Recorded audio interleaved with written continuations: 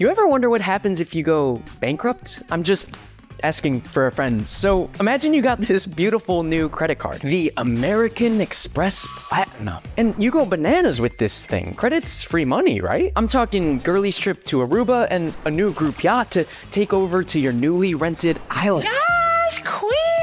Well, it turns out credit's not free money. It's debt, money you owe to somebody at some point. And girly ain't got the money to pay him back. So the American Express police show up at her door. Hey, girly, you owe us $8 million. But I don't have nothing more than...